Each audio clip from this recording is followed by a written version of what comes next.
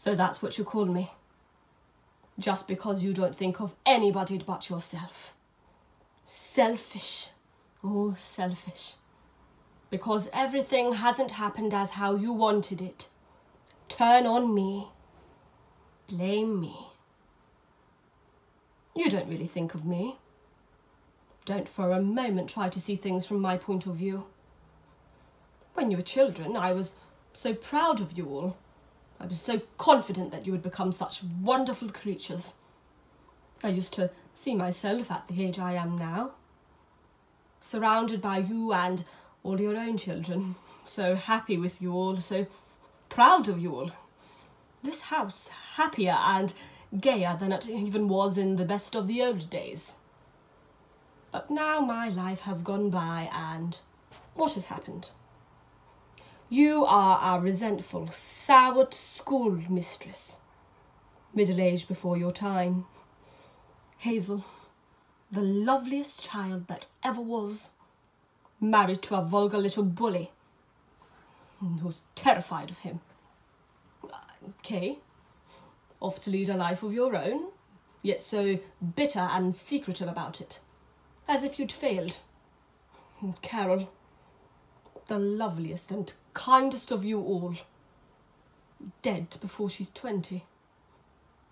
Robin, I'm not blaming you now, dear, but I must speak the truth for once. Married to a wife you cannot love. No purpose, no position, no comfort. And Alan, the eldest.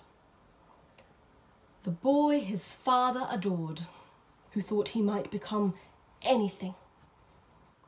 And what is he now? A miserable little clerk.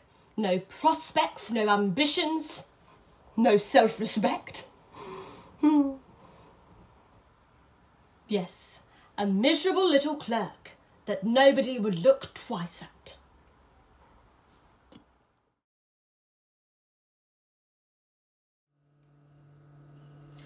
What do you think I'm at? Aren't I supposed to have some kind of patience to reach the end of, Mother?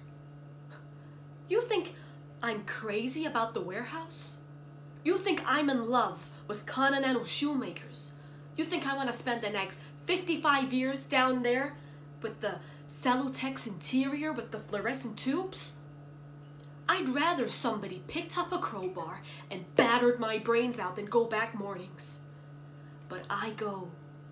For $65 a month, I give up everything I've ever dreamed of doing and being, ever. And you say, self.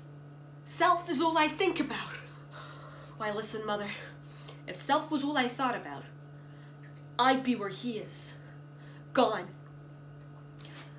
I'm going to the movies. I'm going to opium dens. Yes, Mother, opium dens. I joined the Hogan gang. I'm a hired assassin. I carry a Tommy gun and a violin case. I run a string of cat houses in the valley. They call me Killer. Killer Wingfield. I'm leading a double life. An honest warehouse worker by day, but by night, a dynamic czar of the underworld, Mother. On occasion, they even call me El Diablo. Oh, I could tell you some things to give you sleepless nights. My enemies plan to dynamite this place. Someday they're gonna blow us all sky high, and I'll be glad, very happy, and so will you. You'll go up, up, in your broomstick, all the way over Blue Mountain, with your 17 gentlemen callers, you ugly, babbling old witch. Hello. So I have spent a lot of time with both the plays, and I have spent a lot of time trying out different characters, but my preference of the play and the character that I would prefer to be casted in has come down to what we've been talking about over the last few months, well, of last semester, and that comes down to giving myself like a challenge and to like progress as an actor, because like we've said, it's clear that I'm comfortable, or more comfortable, in the comedy aspect of things. So Mrs. Conway from Time in the Conways, and the monologue that I chose to perform, would be my preferred choice, and that is solely to challenge myself, as I feel like there are probably other parts that I could have chosen and maybe would like to have chosen, but they would have been maybe not too easy, but they wouldn't have challenged me in the way that she's going to.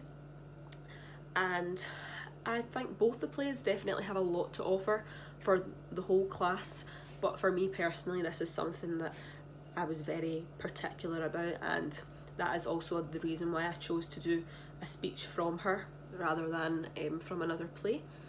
And I hope you enjoy my audition, or enjoyed it. Thank you.